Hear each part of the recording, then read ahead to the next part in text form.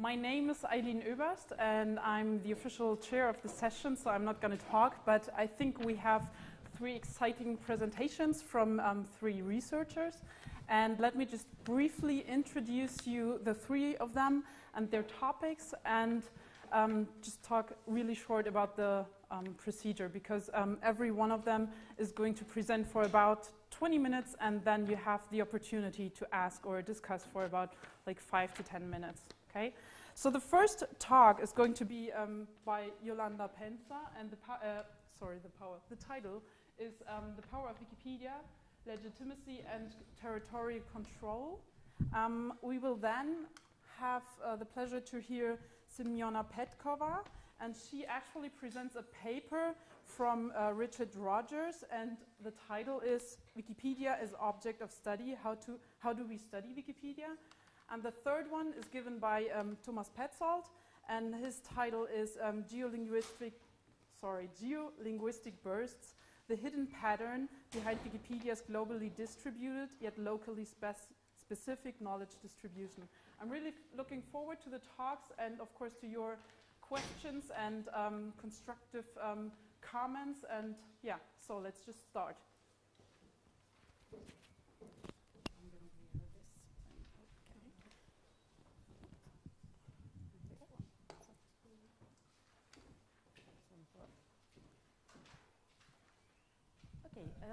Hello.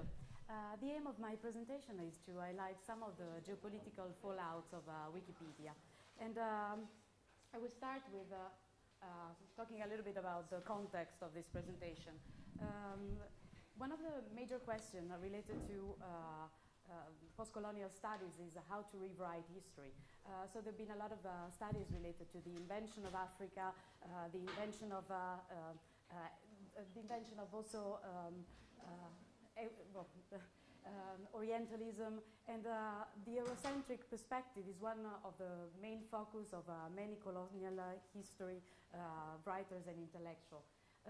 At the same time, another discourse that is growing is also related to territorial studies, linked to how we can bridge borders and how we can create and collect universal knowledge, or how we can construct a knowledge that represents in a more equal way sources and knowledge coming from all over the world. There have been a lot of, obviously, studies related to connection within anthropological approaches, but also related to how the global city is changing. So when you look at a place, that place is not only in that place, but is also somewhere else. If you look at all the outsourcing and how the global city are obviously moving on.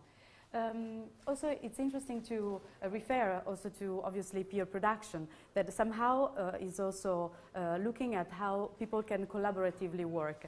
And I think those two studying directions can somehow meet in this way of producing a new knowledge. In general, my research question is how to rewrite history. So which tool we can use to create this collaborative, international, interdisciplinary knowledge that can acknowledge also the input and also the points of view of all humankind, let's say. I've been working on cultural institutions for the last 14 years, mainly in field research in Africa, in particular in Senegal, Cameroon, and South Africa. And also, I'm an art historian as a training, and I have a PhD in anthropology and in urban planning. My interest in Wikipedia, it was really try to test in which way we can build this collaborative knowledge. Also, I'm the scientific director of a project called Wiki Africa, which aims at Africanizing Wikipedia, whatever this means.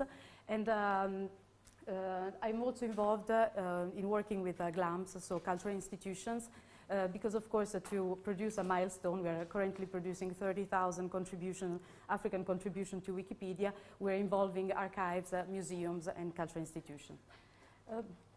So this is a little bit the portrait of what we've been doing, that we are currently doing, by involving a cultural institution and working also presenting Wikipedia in some country, trying to link also our work to what is going on. And obviously, Wikipedia is is quite well acknowledged as an extremely powerful tool. It's not necessary to repeat the 365 million readers, the over 280 linguistic versions. But what it came out with the research is actually noticing some geopolitical fallout of Wikipedia. So what happened while doing this work since 2006 of working on Wikipedia with African contents and also involving institutions not only in Africa but everywhere in the world is noticing that there are other issues that are coming up, not only related to the fact that Wikipedia has very little content related to Africa, so this is absolutely a very clear situation. But on the other side, we found very difficult the negotiation, and also we met a lot of different national approaches. I'd like to so highlight one of the preliminary funding of my research that is related to power dynamics. What is happening on Wikipedia is that Wikipedia is following a nation-building approach. So if we compare what is happening offline with Wikipedia to post-colonial nations, but also to the approach of colonial nations, we can find very similar situation. The first one is languages. I'm using artworks to describe what I'm talking about because a lot of artists have been focusing on those issues for many years. So I think they can give also a frame related to the topics. And languages is one of the... sorry, I'm just... Languages is one of the issues that Wikipedians are very concerned with and very interested in. In particular, when talking about Africa, one of the priorities that regularly comes out is we need to increase the African languages. But of course, languages has also a very strong political value and an identitarian value. If we look at the Catalan version of Wikipedia, we can also trace some of those dynamics. But if we look at those phenomena in Africa, talking about languages that are not languages used in the educational system, this produces a very different impact. For example, the case of Wolof. Wolof encyclopedia Wolof is one of the mainly used languages in Senegal. It is not a language used in education. So somehow, if you promote Wolof in Senegal, it's a very sophisticated intellectual project. It's something that Boris Boubacar Diop, who is one of the main scholars that produces a lot of books in Wolof and was one of the starters, kind of pointed out also very clearly also in his political use of the language. So the fact that Wikipedia promotes languages obviously have consequences and also a meaning that is different from maybe what is expected to be used. A second element that is typical of nation buildings is the construction of a cultural heritage. Monuments represent in the history of a country, and if we look at the history of public art, monuments, and also cultural heritage, all the policies related to it, after World War II, we see how it was really a landmark to identify a culture and also to exclude other culture. There is a very interesting essay of François Materasso on the issue of cultural heritage also as a political tool and also as a way to not include a lot of the population, because of course to who belongs the cultural heritage that you see.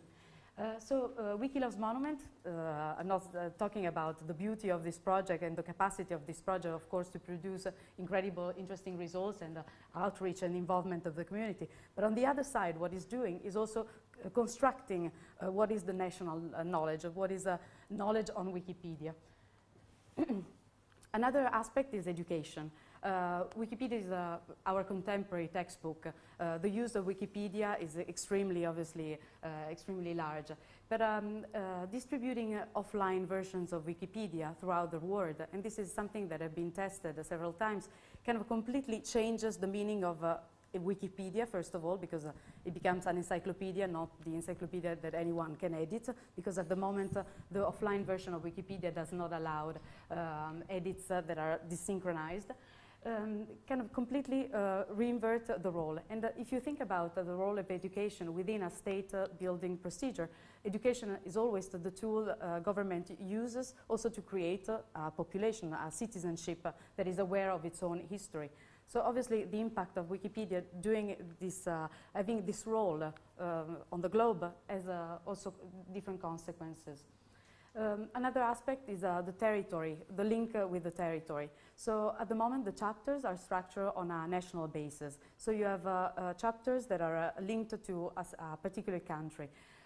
Obviously, also this generates a border around every chapters, and it has implication in the way the chapter prioritize also their work and their activities. I think a very specific example, and that is completely changing the frame of what is happening, is the collaboration with GLAMs. GLAMs are the cultural institution. There have been a growing number of relationships and very positive links with GLAMs. But cultural institution always, or in the majority of cases, required an agreement, or they look for an interface. They look for somebody that is legitimate to speak on behalf of Wikipedia. So there is also there an issue related to who can represent Wikipedia, and very often chapter kind of represent Wikipedia.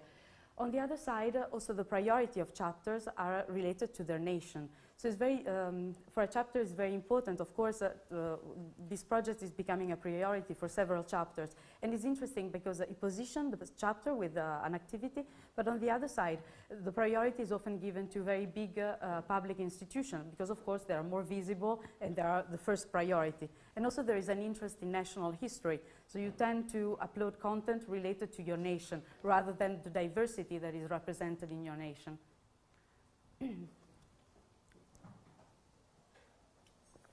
To conclude, I'd like to make an example.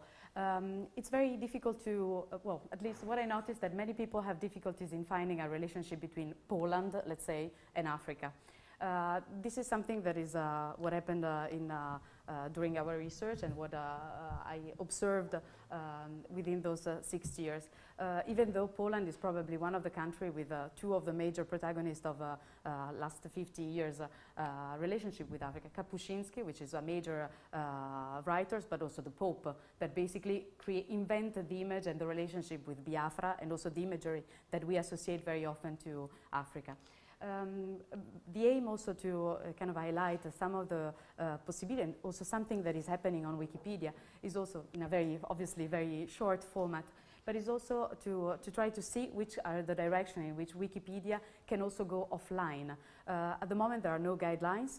There is a mission, there is a vision, there is Wikipedia, and I'm talking about Wikipedia because it is the power of all the other projects. So even if there are, of course, other projects developed within the Wikimedia Foundation, within the Wikimedia movement, Wikipedia represents the legitimacy and the strength of this the communication. In the last years, we saw also Wikipedia talking to the government in Great Britain. We saw blackouts, so Wikipedia negotiating with government in a way in which they basically speaking as a nation, so having the possibility of negotiating with a nation, also an attention for free culture. I'm not questioning the direction in which Wikipedia is going, the movement in itself, but I think it would be necessary to develop also guidelines and also a way in which offline procedures are managed. Okay, that's it. Thank you.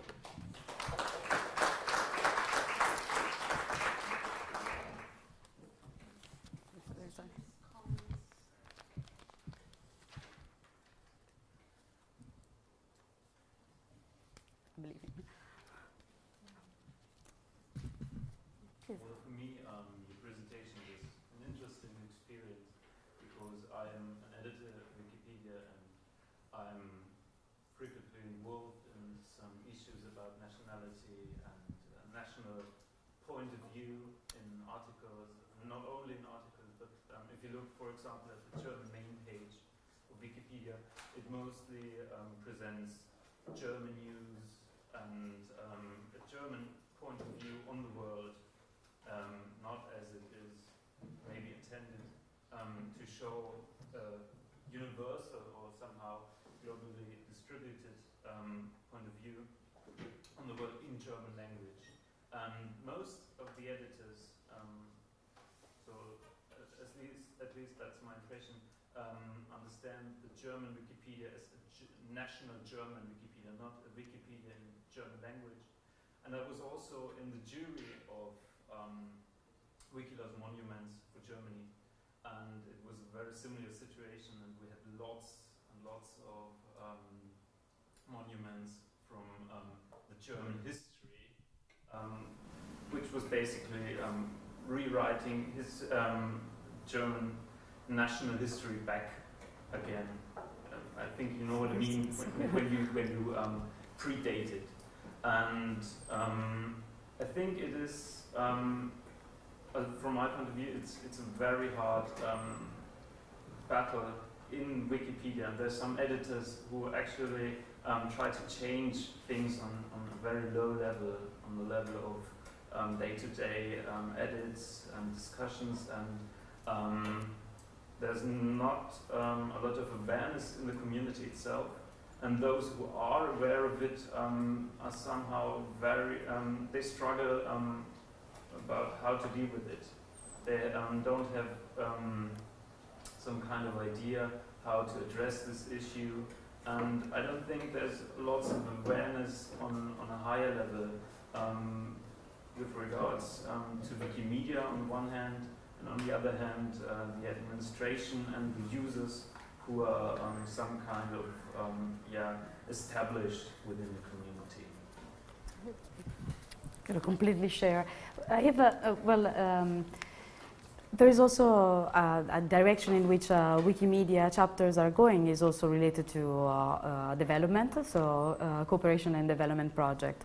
My impression when I was working on it was really also everything that have been studied and documented within the post-colonial studies. So all these issues related to nation buildings or how you can deal with international relationships have been explored quite widely. So it's not, I think what is interesting at this point is also how can be use the documentation also related to those issues. So how you can not necessarily reinvent things, but at least consider also the political aspect of them. Just a few weeks ago, Wikimedia France launched a project that is involving Western Africa. So it's a project that is developed mainly in Francophone country. So obviously the participation of users will change. But also the project is linked to the Agence de la Francophonie, which is the major Francophone agency, so which was created after World War, and also to the Institut Français. So it's also interesting how Wikipedia, if it's developed within this political frame, it's very easily associated to a colonial legacy because it's very strongly related. So I think that adds on.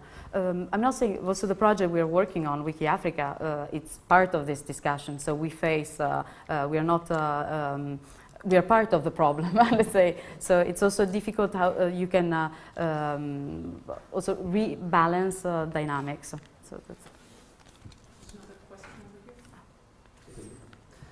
well, thanks for your talk. This is a question for you as one of the experts in the room on African Wikipedia. So it's a very simple question, and it's basically what can Wikipedia chapters that were running first, so the large chapters, learn from African chapters and the African experience? Yes, learn. The African chapters are actually quite young. Also, there is very most of the chapters, the oldest chapters is South Africa, that it was established a couple of years ago, but it was inactive for several months, and now Wikimedia Kenya in Eastern Africa. So the experience that they have obviously is not very long. But this is a very unusual technique. Wikimedia chapters are always a brand new organization, while, for example, Creative Commons can also affiliate to existing one, and there is also a discussion related also to existing, including maybe within the network also existing institution. I think for Africa also since it's almost an empty continent, if you look at the map of Wikimedia chapters, is really absolutely not represented. It's also interesting to look at other organizations that are working there. So there are many organizations that can actually have a lot of experience. So building new organization can also make it quite difficult. Also because very often not necessarily the volunteers that are working on Wikipedia or on issues of technology or open source or free culture, free knowledge are very aware of other institutions and how they work. So somehow not necessarily they associate it to a network of other people working in similar fields. So I think there is a lot to work, but maybe not necessarily with Wikimedia chapters at the moment, at least. So you would say the main difference would be that organizations and institutions are more involved. There are volunteers as well, but you would say there are organizations more involved in this? Or? I think there are very few chapters in Africa, right. And there are many organizations that are not necessarily working on Wikipedia, but they can contribute to the discussion. I think you made this incredibly important point about how national narratives and national organization can actually stifle diversity because they follow a certain tradition of building knowledge bases, etc. And we usually, when we talk about Wikipedia, we talk about the whole of it and diversity, the numbers, but what you are saying is actually to zero in. There's more stuff to be done there. I'm wondering whether it's possible now to go from the theoretical meta level of the discussion and say, what is it that national chapters can do to actually not fall in this? I think also some of the guidelines of Wikipedia are pretty significant also for, let's say, offline work. Collaboration should be at least, there's an attention to bringing the community within the process. It can be a relevant point, which is not necessarily done. Also links with other institutions or links with a more open organization that would probably facilitate, those, in particular in networks, because of course in the way structured, Wikimedia is obviously an association normally linked to an interest for Wikipedia. But creating links with other institutions can be quite productive. And also the possibility of affiliates to regions, which once again is a model of Creative Commons, a very banal models, but the fact that a country can decide in which region they want to with which region they want to collaborate with. So it can somehow create a bit looser borders around the broader geographical areas. I think also more institution is healthier. That would be another options. Taking account all points of view, also as another pillar of Wikipedia, is also somehow linked to the idea of making diversity part of the process.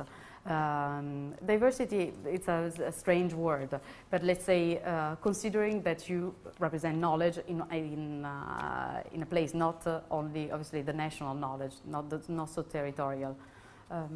This is something, maybe some of the possible direction that could be implemented.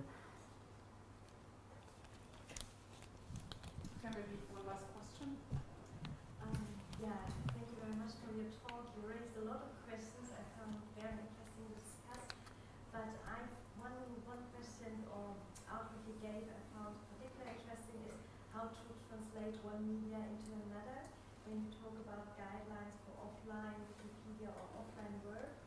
I just wonder what you have in mind when you talk about it and what role do oral culture play in that scenario maybe we've been discussing with you. I think, well, imagining scenario is one of the most interesting parts, and also conceiving collaborative guidelines as I think is another interesting direction that Wikipedia is already implementing. I think the 5 pillars somehow could have also some offline, let's say, interpretation. As I was a little bit mentioning with some of the possible action that can be done. I think though having also principles in how things can be done is something that I think it's necessary. I think there is a naivete very often about culture, about as something that is positive, which is never been the case. If we, in particularly the use of culture, the model of the Cold War system kind of teaches a lot about how the use of culture, if we look at all the departments related to cultural policy, what have been developing, particularly in the United States, in Russia, is obviously give a frame of how culture is a tool for international relationship. I think the advantage is that Wikipedia is not a nation, at least even if it's have a comparable power somehow, and even if it's definitely growing, it doesn't necessarily have to follow the same dynamics. So inventing also possible solutions or possible direction can be at least an idea about which is the vision that can obviously inform the and I don't think cooperation is necessarily always positive in the way it's done with the principle of helping the South. Also, there have been a lot of studies, also in particular with cooperation and development has been at the center, of course, of a lot of investigation on how you can create a frame of respect and reciprocity among partners, and I think that can also be part of the direction. Yeah. Thank you. Okay. Well, thank you. I think if there are more questions, just get back to her tonight or whatever. And, okay, so we're going to have the next talk. It's Simeona Petkova. She's presenting a paper from Richard Rogers. Sounds pretty this one on the right. Topic, so it's about Wikipedia as object of study. Sorry. Whatever. Thank you so much. This is on the pocket. I'll put it in the pocket. Thank you. Right. Good afternoon, everyone. I'm very happy to be here, part of Wikipedia Academy conference in Berlin. Okay, great. So my name is Simeona Petkova. I'm a PhD candidate within the Digital Methods Initiative in Amsterdam, University of Amsterdam, and my personal topic of research, okay, you saw quite a lot of it, is memory. Memory as in data flows, memory as in narratives and practices, and in a way here, and the article that I would like to present to you today relates and feeds back to my research. So I will be presenting today to you Richard's and Emina paper on tracing the entry of Srebrenica across Wikipedia's language versions. So I would like to hear your feedback at the end. But before we get there, let's start from the very, very beginning. So how do we study Wikipedia? There are several approaches, and I will go through them during this presentation. And just to start with, so normally we study Wikipedia as related to the quality of Wikipedia content, especially in relation to Encyclopedia Britannica. And another possible entry to study it is a publicity management tool, and this is more or less in relation to the Griffiths Wikiscanner and its quest for scandals. Another way to approach Wikipedia is through its vigilant contributors, and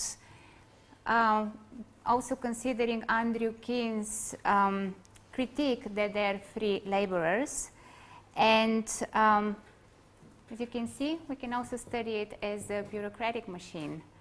And I think you will agree with me, especially if you have tried to make a new entry in the English version of Wikipedia as your first entry.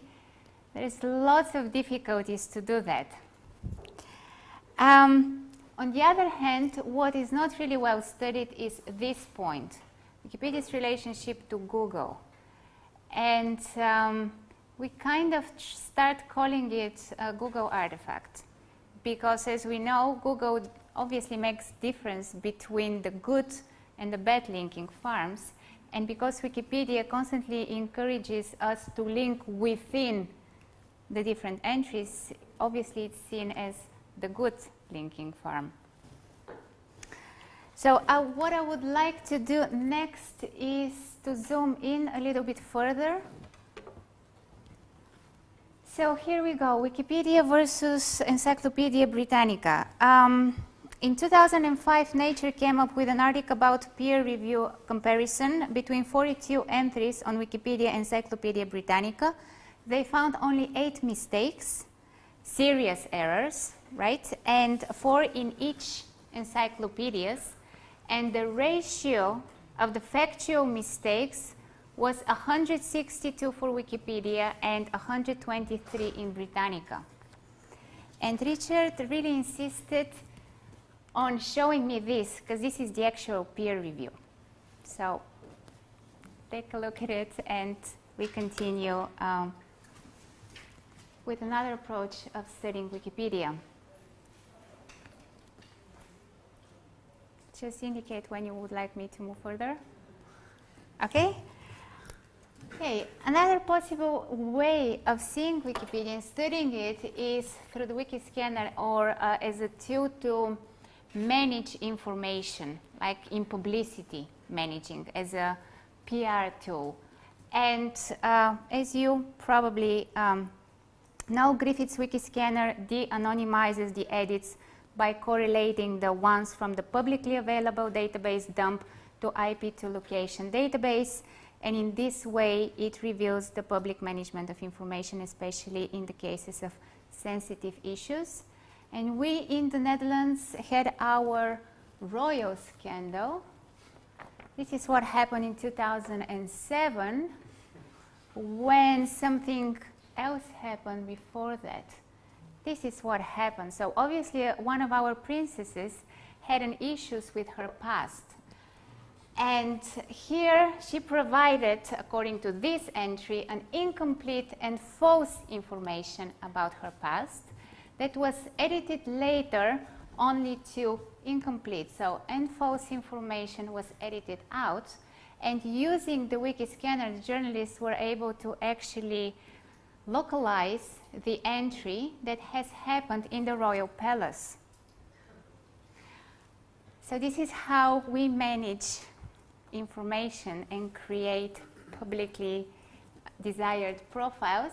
However, what the journalists really didn't say is that later on this was reversed back to incomplete and false information. Another way of studying Wikipedia would be through its vigilant editors. And you're, I guess, again, all familiar with this, John Udo's kind of lapse photography on the entry Heavy Metal Umlaut movie. And especially he was quite amazed how some vandalism was detected and reverted, sometimes minutes or seconds after that. If we mine Wikipedia research, this is what we have. So normally Wikipedia is seen as open source intelligence, wisdom of the crowds, collaborative knowledge, mass collaboration. Well, here on the bottom is the criticism. Andrew Keane is pretty famous for this, the free labor and the code of the amateur. Also another point for consideration is that research has been undertaken in reaction to the findings that there is only a very tiny ratio of editors to users of social web. And Wikipedia co-founder also, Wells, or founder, has often remarked that the dedicated community is relatively small, around 500 members.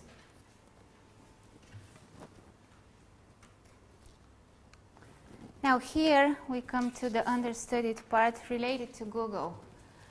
Well, we still don't know much about the relationships between Wikipedia and Google, but still it's pretty prominent that the 95% of the Wikipedia articles, the English language Wikipedia articles, they appear in top 10 results in Google. So what does that mean? However, I would like to propose even another way of looking at Wikipedia, and there has been quite substantial research done in Amsterdam at the Digital Methods Initiatives, and we propose to maybe consider and study Wikipedia as networked content. And we see it as held together dynamically by human authors and non-human tenders, including bots and alert software. So here you can see that quite big part of the Wikipedia's vigilance is maintained by robots or bots, software that often automatically monitors Wikipedia pages for changes, and when a change is made to a page, a bot will come calling, examining the change, and perhaps it will add a link to another Wikipedia, one in a different language, or perhaps it will send an alert to a user telling the Wikipedian about a reversion or any other manner of activity. So these changes to Wikipedia pages trigger bots visits, and vigilance is often bot-driven. So as you can see here, and this is please August 2008, so we might very well have different statistics. Now you can see that the most popular bots, their activity and their overall number of edits and the edits in the past 30 days.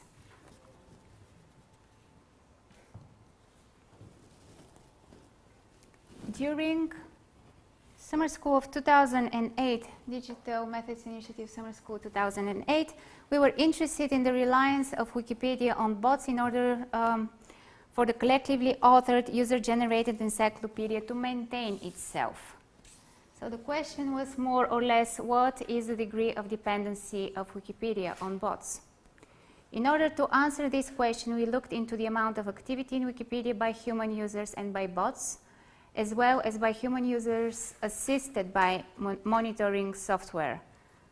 Remarkably, the most active Wikipedias are bots, as you can see in the previous slide, followed by human Wikipedians, many of whom presumably use the Wikipedia monitoring tools and are alerted when changes are made to Wikipedia pages. So how many edits are made by humans and how many by bots? This is the visualization. So according to the Wikipedia bot activity data, and again, please bear in mind this is August 2008, we actually found that the Wikipedia bot activity data was not really complete, it was incomplete. So according to that data set, it was 39% of all of the edits to all Wikipedias, also this includes the different language ones, are made by bots. However, the English language data was missing. So adding the English language data and its bots activity, we found that the overall share between the human and the bots, this is 19%.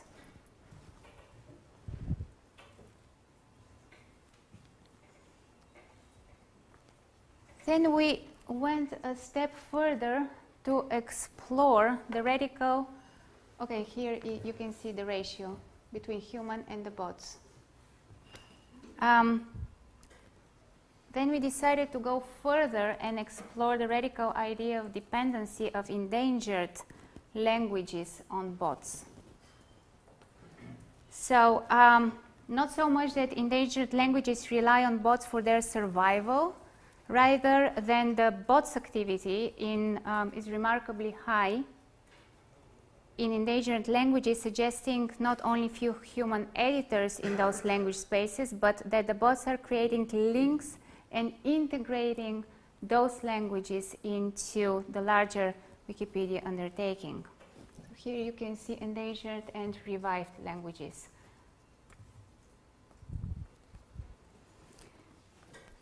What else has been done is that, having noticed that a great difference between both activity in English and the other language versions of Wikipedia, we became interested in the level of bot activity per language. There are currently 264 language versions of Wikipedia. The English one and the German one are the biggest. English is the biggest, followed by the German. And bot activity varies greatly by language versions. So as you can see, in the English is quite limited, but where this small language has 95%, has seen 97% of its percent of its edits made by bots.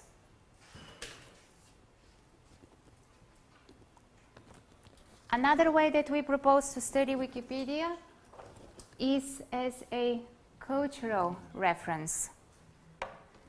So in the article that was actually submitted to the Wikipedia Academy, Richard and Amina track a Wikipedia article through its different language versions to find and explore significant deviations from the English Wikipedia entry seen as the neutral point of view. So the Wikipedia entry is on Srebrenica, which refers to the killings of more than 8,000 Bosnian men and boys by the Army of the Republic of Serbia in the United Nations protected zone around Srebrenica in 1995. According to the International Criminal Tribunal for former Yugoslavia and the International Court of Justice, the killings in Srebrenica constitute a genocide. So this project traces the rework of Srebrenica through 6 language Wikipedias: Serbo-Croatian, and this is the official language of former Yugoslavia, Serbian, Bosnian, and Croatian. The national languages were introduced in corresponding countries after the Yugoslavian wars of 1991-1995. English, this is the international perspective, and the Dutch language Wikipedia entry since the United Protection Force station in this area was from the Netherlands. So methodologically, it incorporates content analysis of the table of contents, outlinks analysis, and contributors evaluation. So here are some of the findings. The findings from the content analysis signal a clear difference of the framing of the events across the language Wikipedias. The Bosnian and the Croatian entries frame the killings in Srebrenica as a genocide, while the Serbian and the Serbo-Croatian version refers to it as a massacre. The English Wikipedia defines the events in Srebrenica also as a massacre, following the Wikipedia guidelines for controversial subjects that should be named on the basis of recognizability. While the Dutch article, and this is one of the most interesting findings, is on the top, uses a military term, the fall of Srebrenica. We found also quite a distinct reworks in the number of the victims as well. The English Wikipedia entry is the most exact, while the Bosnian and Croatian versions provide an estimate, while the Serbian and the Dutch article obviously play down the numbers. So the article concludes that given the distinctive reworkings of Srebrenica killings through language Wikipedias, different national points of view have been explicated.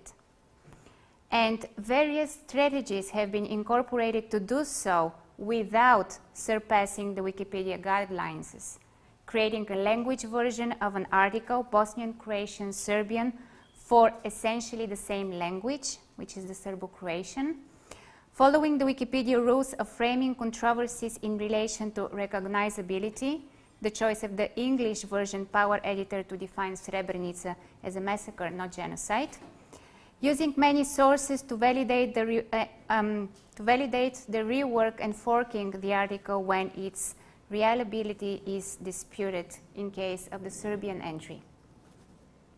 None of those mentioned strategies are applied when the article represents a community that shares the same national perspective. In the case of the Dutch entry of Srebrenica, contestation of the event has not been found. So this was a brief explanation of how Digital Methods Initiative University of Amsterdam proposed to study Wikipedia as a networked content and a cultural reference. Thank you.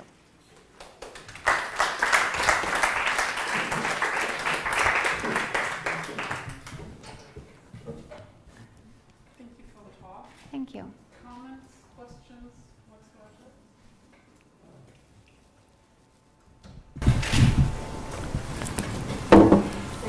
I just have one simple question to understand. When you were talking about the different titles or headings of the articles, how did you choose the time frame of selection of time frames? Because I guess that they've been retitled as well. Not I, but they, Richard and Emina, they used the talk tool, which just outputs all the different versions of the table of content per time for all the edits, taken from the revision of the history of the entrance. So we have a tool developed by Eric Bourrat that gets all the table of contents and then outputs it in a chronological way. And then these titles being the most often mentioned? No, then you see how the framing is done. Either is a massacre or a genocide. I think the question was whether the title might have changed over the days, if I get it because right. Because it says, the element says title and link and not framing. Yeah. That's my, but maybe you mean framing and then it's a misunderstanding. So it could have been something like massacre at one day and then another day. Like. Yes, but you can trace this back and you can see actually how the framing evolves over time. Right, so when they started, it could have been massacre and then turned into a genocide, right? And then you can see the visual representation because it's done according to a timeline. So you can see all of them connected in time.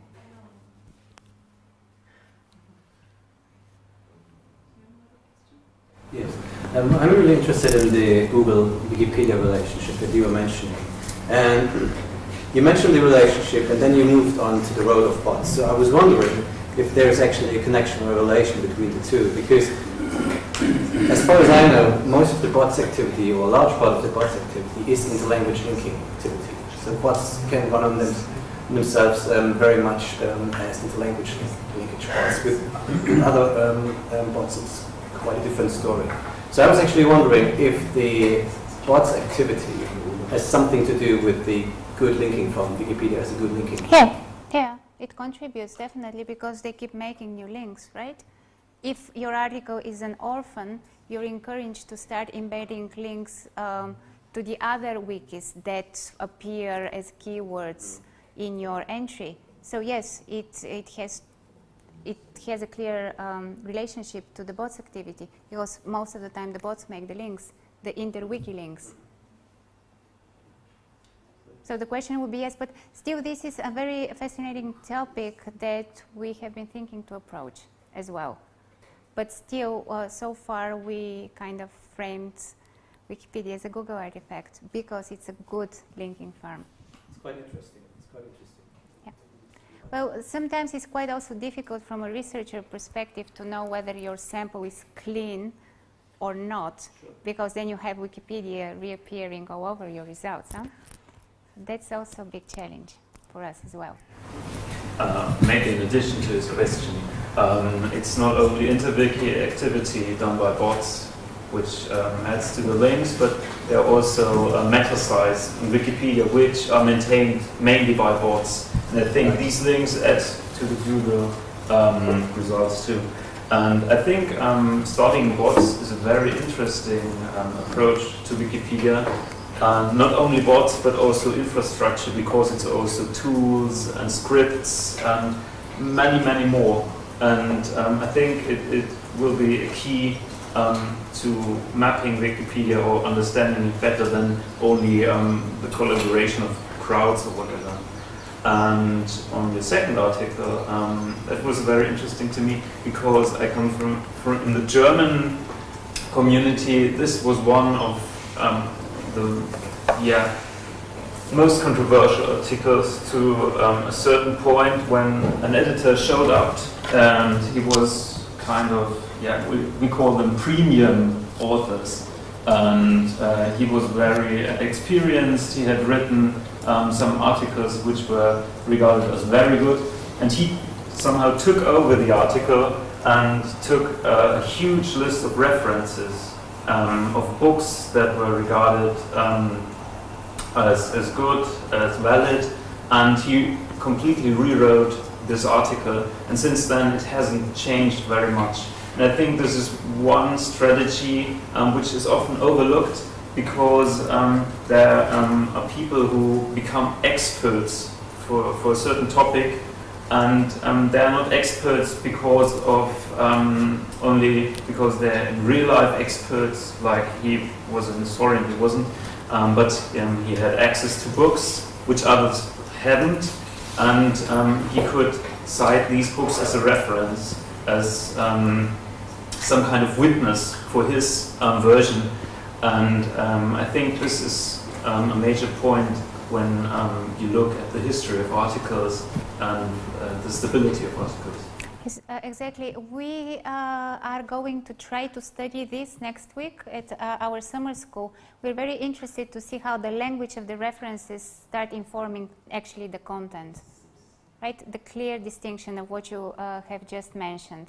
Yes, the Serbian article has a very explicit power editor as well there, and it's a very neutral point of view according to the protocols of Wikipedia, while the content is totally different. However, if you allow me to go back to your previous question for the previous presentation, we were studying, we're still studying and mining populism across Europe and beyond. And we have seen that actually our structures are enabled by the state that we are all in, and the very preliminary results so far show that nation, state, family, these are the biggest issues for Europe, and a little bit the eastern part as well, which kind of came quite surprising, because we haven't seen immigrants, right, immigration policies, Muslims, you know, things that we have expected to see coming from the press. But nevertheless, it's interesting to relate Wikipedia as its claim for the neutral point of view, and creating such an administration around it to have a very clear national point of view enabled through the wiki's language pages. Let me finish with an own question really quickly. I was wondering whether you took a look into the talk page and whether you found something like a reference to that shows that the pages of the other countries have been recognized. I mean, is there like you find signs about they're talking, hey, the number of victims is a lot different in that Wikipedia or something? I think Emina went and looked also through because this is where you start just suggesting and speculating to start with a controversial issue. So I think she also did some work, and she went to the talking page and see whether there was a discussion around framing it. Okay, well, thank you. Thank you. So let's move to the last talk.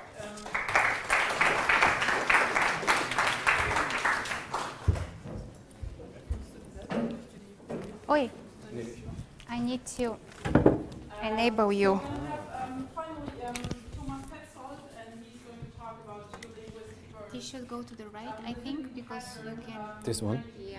Here? Yes. I can put it on here, right? Yeah.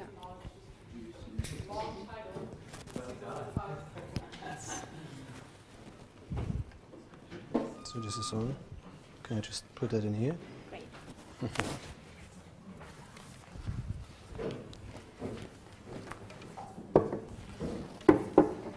Ja, passt das? Ja. Das ist an? Ja, das ist alles gut. So,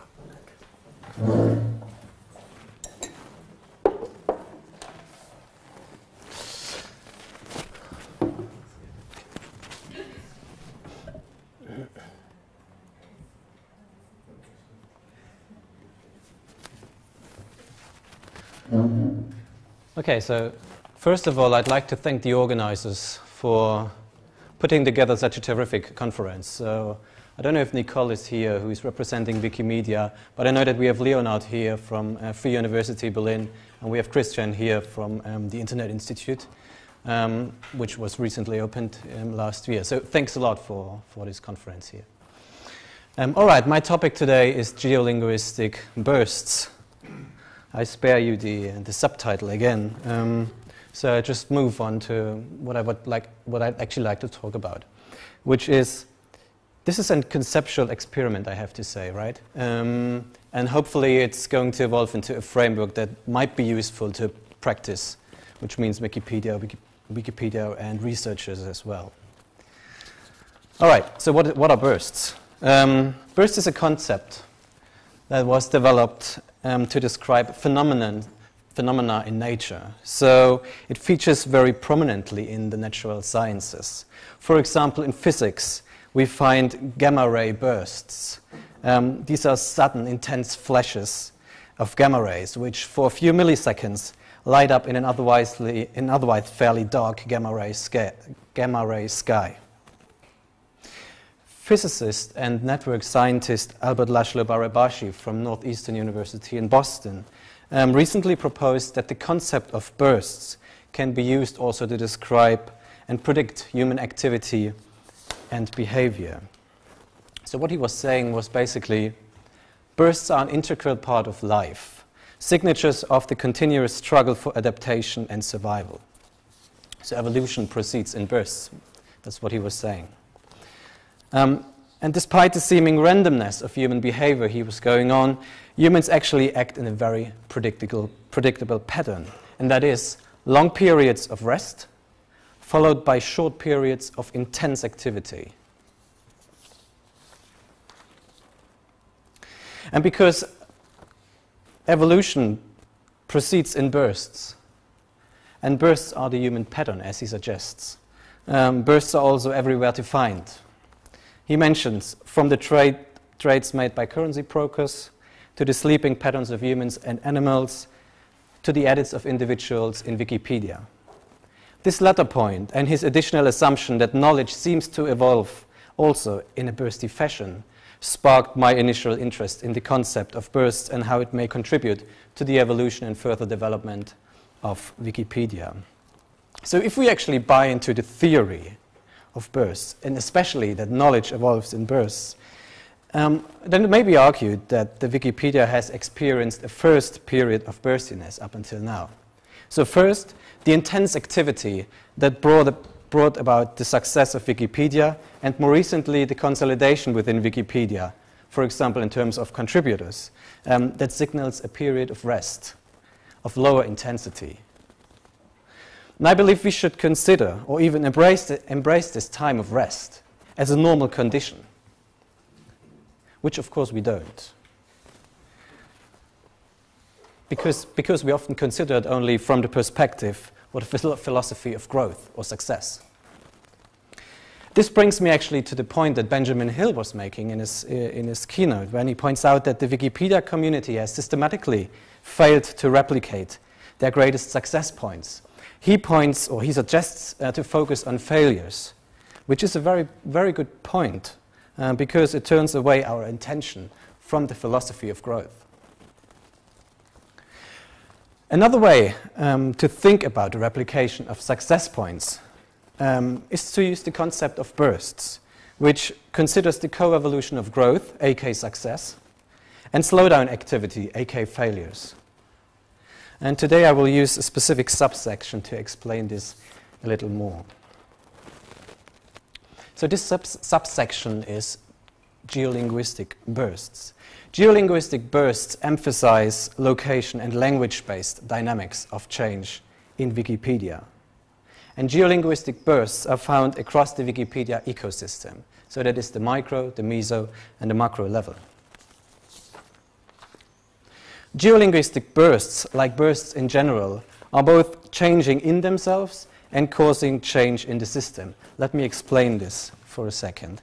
So here's one conceptual way of visualizing this for practice and research. The grid, I must say, is to be understood and imagined as extremely large. You can see I just mentioned a few chapters up there. and I come to items a little later. So it's extremely large, and it's also dynamic. But here, this is just really a section and a snapshot in time. The vertical column is items, and the horizontal one is chapters. But really, alternative column titles are possible. The black and red ones here, the black and red dots or fields here are the intense activity of bursts. So bursts that were popping up at a particular moment of time, and they will disappear fairly quickly again. The gray and red are anticipated bursts, and what I mean by this is that they can actually develop in two ways, either by scenario building, which means to use existing data, existing Wikipedia data, and use predictive methods. Or, on the other hand, it can be used for strategy and policy planning, which basically means to develop desired outcomes and goals. So what are the desired outcomes and goals in, say, item here, to which I will come in a second, related to the Hindi Wikipedia over there.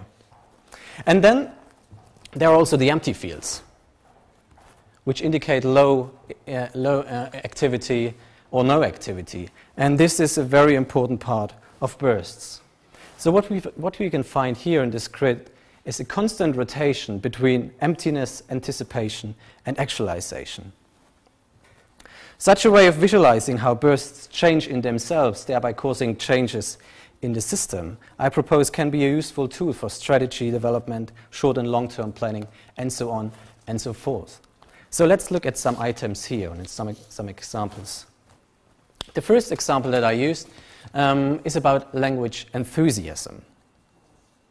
This is more on the individual level, and this is a study I have done which looked into non-native speakers contributing to specific Wikipedia chapters. So non-native speakers who just learned the language or happened to live in the locality where the language was used tried to contribute, or did actually contribute to a Wikipedia chapter.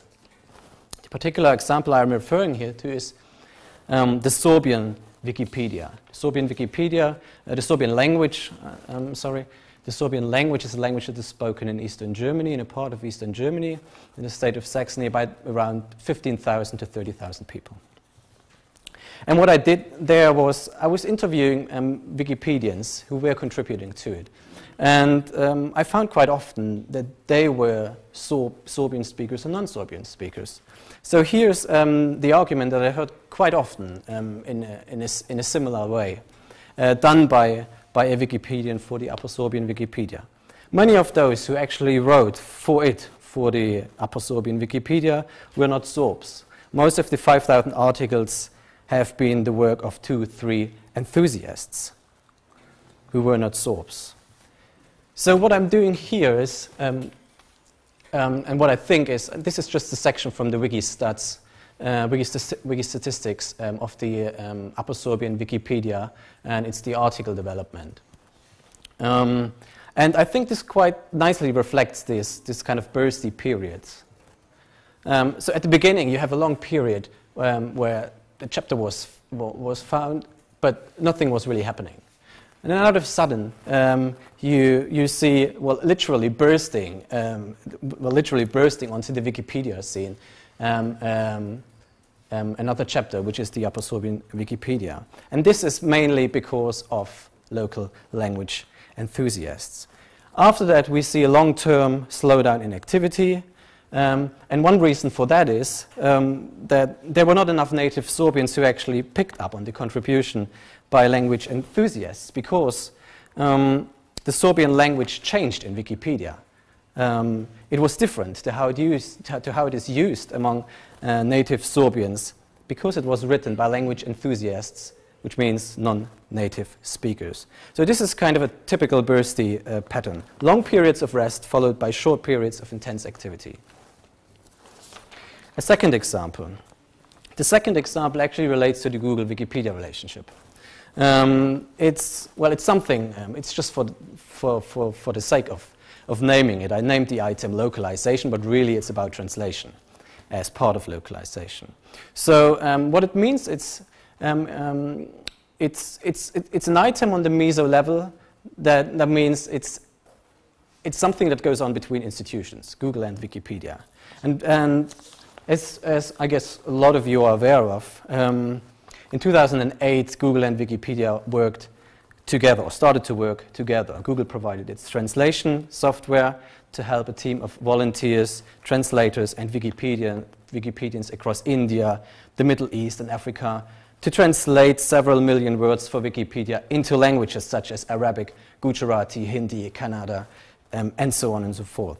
So at the end, more than 16 million words were translated from English into local languages. What I've chosen here is the South Indian language Kannada. And what we see here is just the active Wikipedians, because, well, obviously the article count increases once you feed the Wikipedias with a lot of translated works. So I was actually looking at some other statistics here, and what we see here is the active Wikipedians in that local chapter. So again, this started in 2008, which must be here. But really, the peak was then in 2010 when the Canada or Canadian chapter was concerned most by those translations. And after that, we see a slowdown in activity again. The slowdown in activity, and this is also an interesting point, could be described by something that I would call localization not done well. Because what happens was that Wikipedians, especially in the Indian languages, were complaining that they felt left alone with useless translations because Google used their translation machines.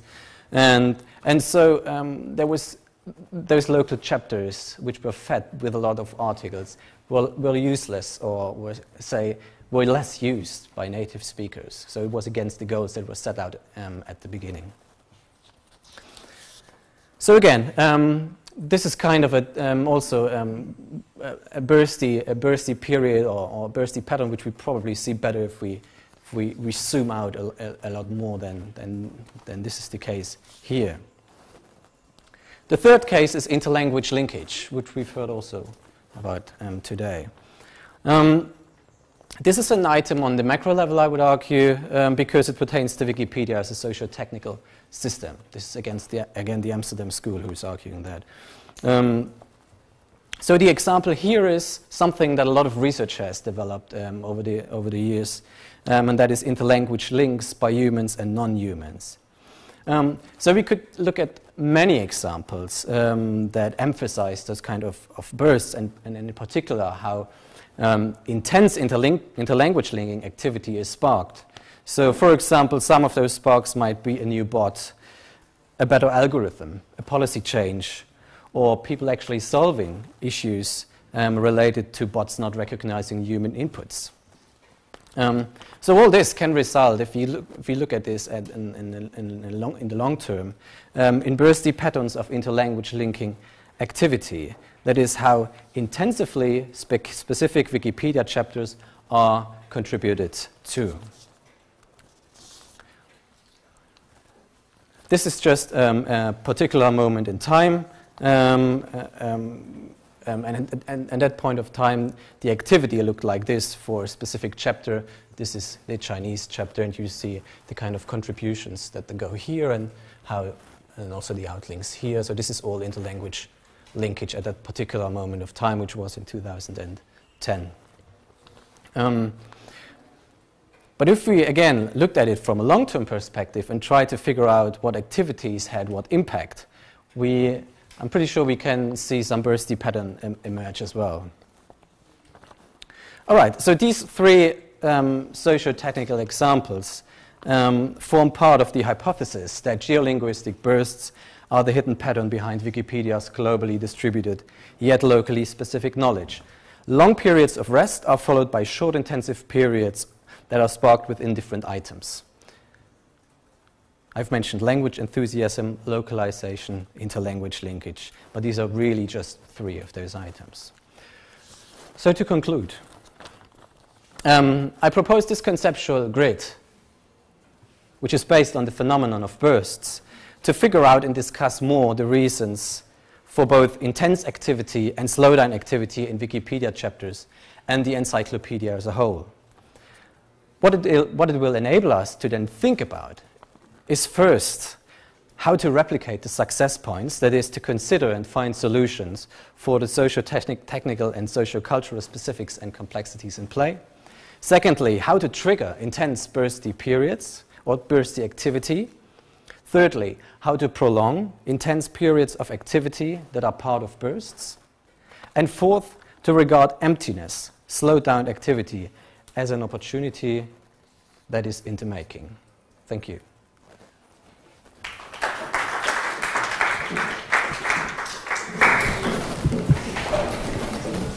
Yes. Great, fascinating, thank you. Have you considered the relationship between media activity and news? So normally those bursts of activity happen right after something has happened, and then editors feel compelled to go and contribute and change and update. Very good, very interesting point, yes. So the relation of Wikipedia and news. Good, very good. Thank you.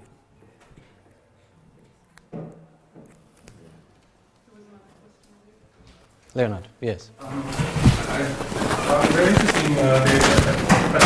One question bothers me, and maybe this is something, maybe you can put this a little bit more, bring this a little bit more forward, or make it more theoretical in a way. Because as it stands, and as if I didn't understand it correctly, is that you observe these bursts in the data. So in a way, that's an artifact. And then you look into the reason for the burst, and in the examples, at least that you presented, you found 3 rather different explanations for the burst. Mm-hmm. So different mechanisms, different hypotheses why such a burst occurred. Mm-hmm. And you said there may be much more. So you just took 3 of those.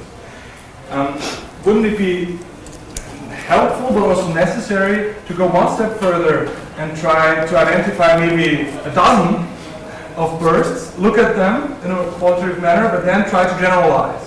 Even so, that you're not, because now you're finding the artifact in the data, and then you say there must be a reason, and look for it, and then you tell a story. That's interesting, but sure. I think even to do what you suggest in the end, you would have to get one step further and really try to search for more generalizable patterns. So is this what you have? Right.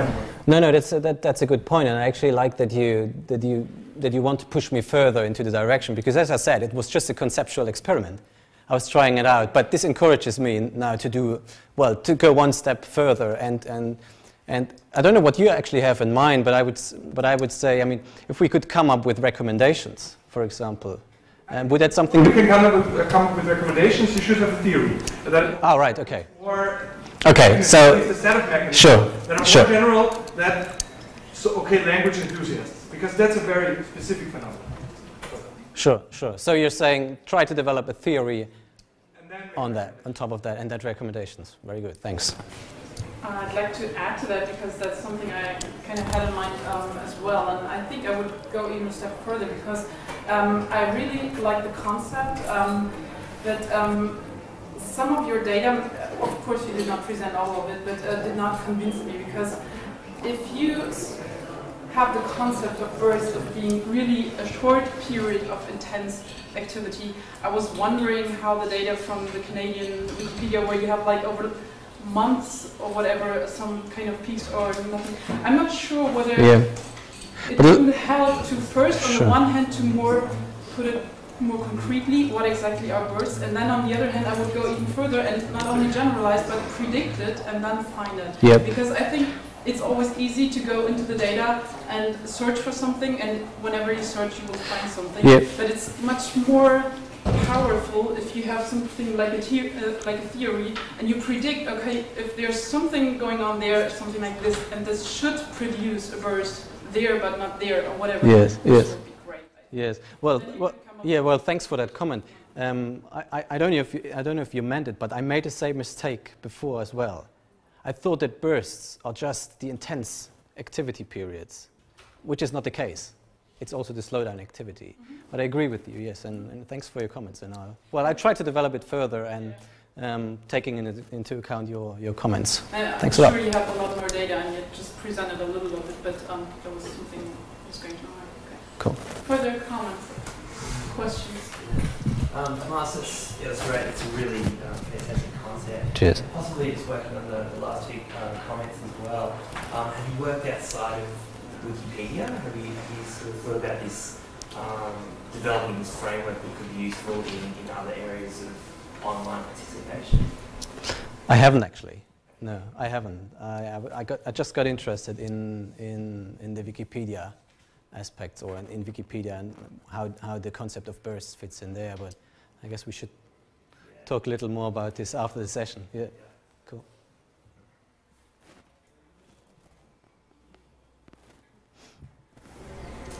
Further questions? We're all tired by the heat. Thank you very much, all the speakers. Thanks the audience for your attention and your great comments and questions. I wish you a nice evening and a relaxing one. We have a panel still. Huh? We have a panel still. Yeah, right. So, I wish you us all an interesting panel. Sorry, I forgot that. Thank you for the chat.